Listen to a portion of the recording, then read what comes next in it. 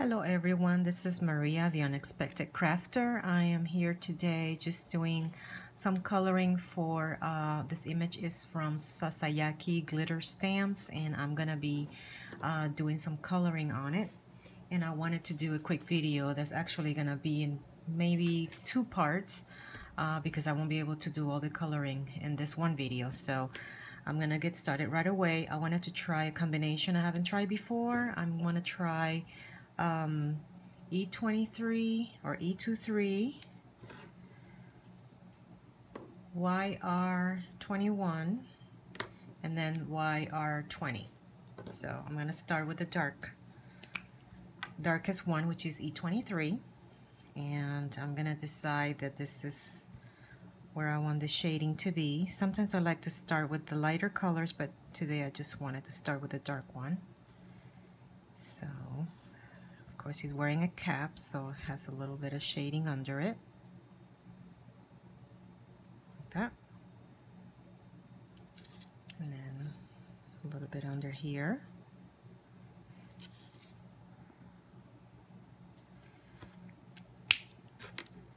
Then I am going to go with YR21. Let's see how that looks. I tried it a little bit and it looked pretty good, so I just need to work it a little bit, I guess. I kind of like the way it looks, so I'm going to go with it. See how that blends. It's pulling away some of the dark color, but I'm going to go back and add some of that color again. So, oh, and just in case, I am using Nina, which is my preferred cardstock for coloring. Nina 80-pound Solar Smooth. So I took pretty much a lot of that color. So maybe I may want to try, I don't know if I want to try YR23 and see how that looks. So this is kind of be a test. If I don't like it, I'm going to have to reprint this image and do it again. But let's go ahead and put the dark again. See how I like that. And I'm going to use YR23 instead, which is just a little bit darker. Yeah, I think I like that a little better, because the other one was just pulling way too much color. So trial and error, of course. So let's see if I like that. Then let's go with the YR21. Let's see how that goes. Yeah, I think that's a little better.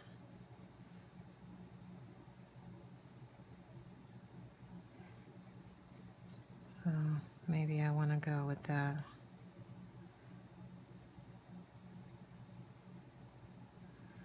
Just keep this completely dark, or let's see, because you can go over it and take some of that dark color away by just going over it. So yeah, I think I like it like that.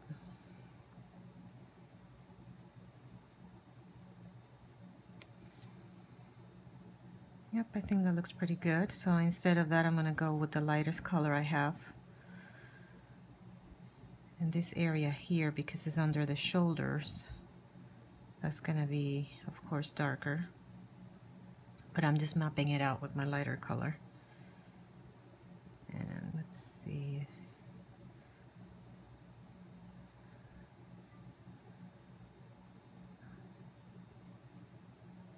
There we go. Okay, then let's go with the YR23. So I'm going backwards now, and this one I'm just gonna shade this area under the shoulders, which would be darker. And then here I'm just gonna put a little bit of shading under here. And under here.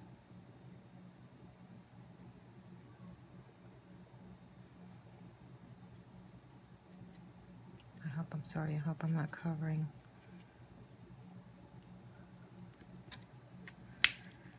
Okay, now let's go with the darkest one, which is E23.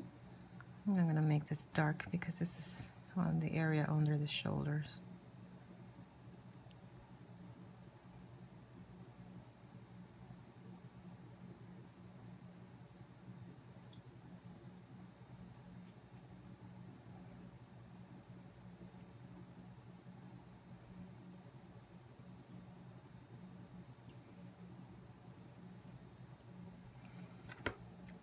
Okay, and I'm gonna go back to YR23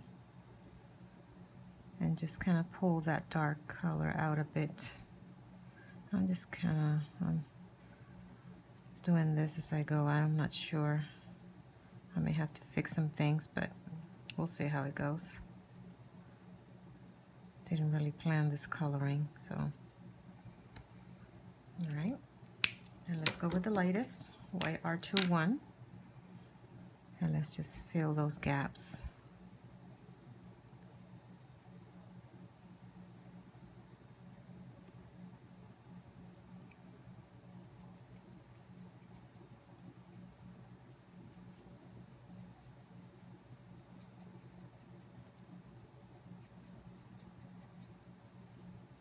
Again, this image is from Sasayki Glitter Stamps, which I will put a link down below in the description if you want to see where this image, where you can find this super cute image.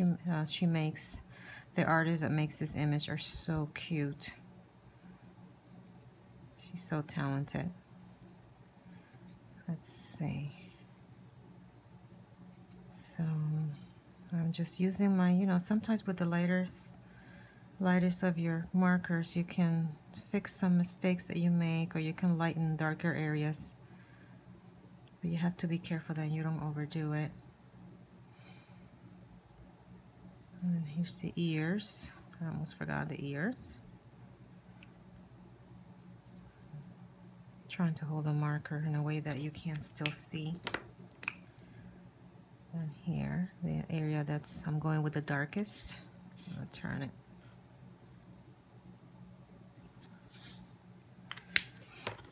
And then the mediums color, which is second lightest. And then just pulling out the dark color a bit. And then finishing up with the lightest, which is YR21. And of course I will list the colors down below so that you can see. Okay, and let me go with my colorless blender to, this is, I can fix this with a darker color, but it's really bugging me, so I'm gonna get rid of some of that with a colorless blender. You can take away color. There we go. That way I can have, and if I want on those areas here, I can add just a little bit more dark just to add some more definition. In this areas here.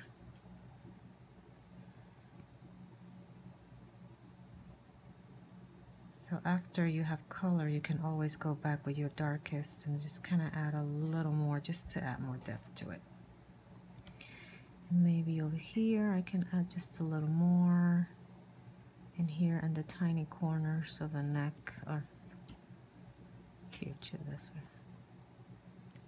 So there, and then I'll leave it alone, because when, if you know about Copic markers, when they're wet, they continue to blend as they dry. So let me just do a little more here, a little more blending there. There we go. Okay, so that's the body of the bear, and let's see if I have a little more time to continue with the feet. So let me see, I have to decide what color, if I want that pink, or I didn't think about what color I wanted to do there. So maybe we could do, sorry if you heard the noise next door, my neighbor is babysitting. Let's see, let's try R11 for the ears. And I won't do a whole lot there because that's, I guess we'll also do it on the bottom of the feet. I don't really know what color they are for real, but this will be like for a baby card. So I am going to keep it nice and soft. I also have R12 somewhere here.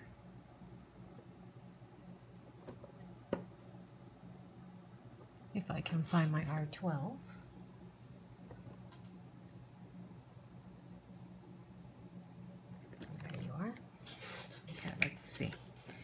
Let's see if they are not too close together, so I can do a little bit of contrast. Let's see.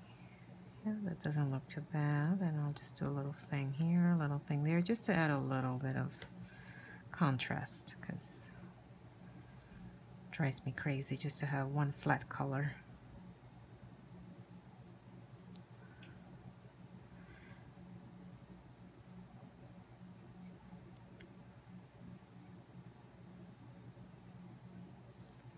Okay.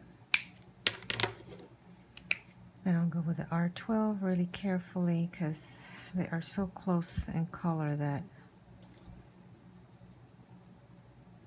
I still want them to just a little bit, not too much. And then I don't know if you can tell the difference, but there's a little bit of shading there. Now for the nose, I am not sure, so I may come back to that later. This is for a baby, so I probably want to go with a soft blue, and I will probably do B00, B02, and B05. I don't know if you can see here. Do those three colors, see how that looks.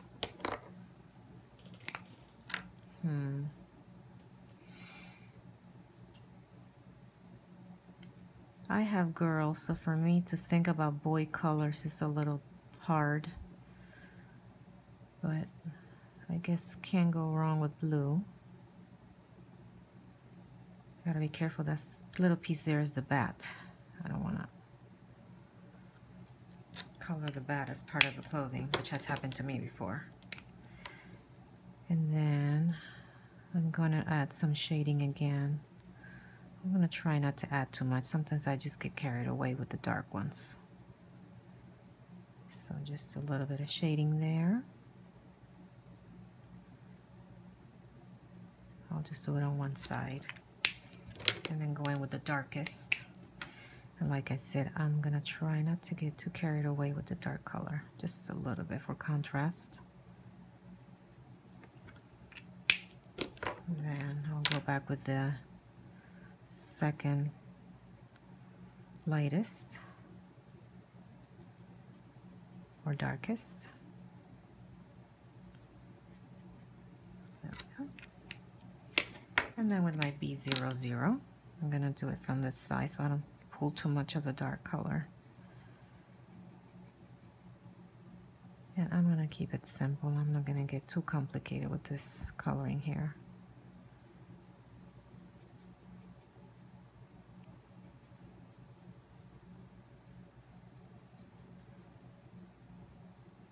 There we go. See those lines there? I'm going to do a different color. I just haven't decided which one. That's why I said this will be a part 2 video, because I'm not sure. Let's see. Then the bat. I guess we could do E53, E51, and E50. I think that would be good. Good combination for that. So we'll start with E53, which is the darkest. So this part here, because it's under his foot, will be the darkest, and then the bottom part here. Let's see, what angle do I want to color this? I will just do, then I go with E51 or E51, and I'm going to pull a little bit of this darker one out like that. Just keeping it simple. You don't have to get complicated all the time, which I don't. And then this is my lightest E50 or E50. Okay, then if I want to just add a little bit more contrast, I can just go back with the darkest and just add a little bit of shading there, and probably just leave it alone and let it continue blending. Or maybe just a little bit with the E51, Just a tad bit, very soft, not too hard. Barely touching it. Alrighty, I'm tempted to use red, but I am not sure yet. So what I'm going to do is I am going to come back and decide what colors I want to use on the back and the cap, and then the colors for the cute little outfit. And I hope you like my coloring, and you can leave any comments below. And if you have any questions, please write them below and I'll try to answer them as soon as I can. Thank you. Bye-bye.